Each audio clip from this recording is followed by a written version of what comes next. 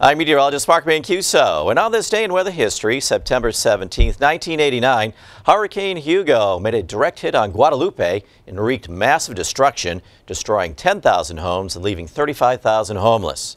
It pounded the island with Category 4 sustained winds of 140 miles per hour and a storm surge of 8 feet. Total damage amounted to $880 million. Hugo's destructive forces did not relent. It continued on to obliterate the Carolina coastal regions. Damage in South Carolina was estimated at $4.2 billion, and Charleston suffered extensive damage.